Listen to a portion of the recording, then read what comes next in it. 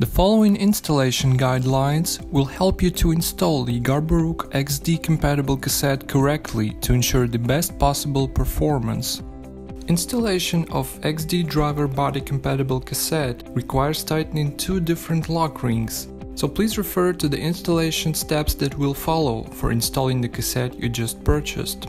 To install Garbaruk XD compatible cassette, you will need a Garbaruk inner lock ring tool that comes with every cassette, a torque wrench with 24mm wrench socket, and a cassette lock ring removal tool.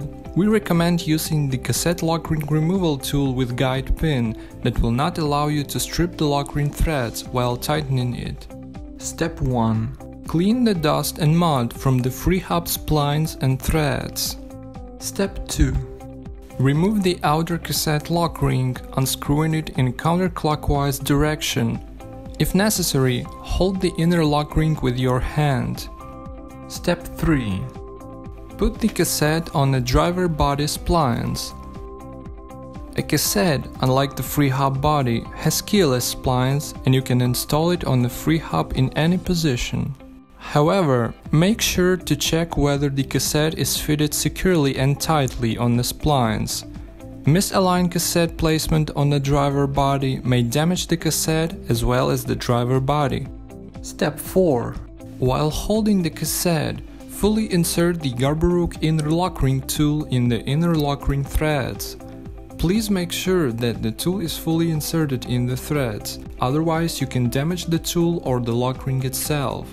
Using 24mm wrench socket, turn the inner lock ring tool in clockwise direction.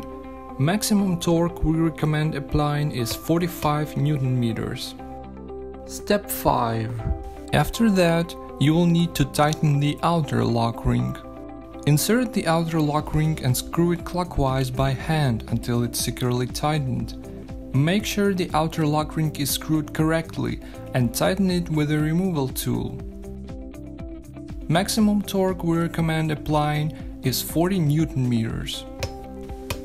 Be careful, since applying too much force when tightening the lock ring may damage its threads and make it impossible to use the cassette properly.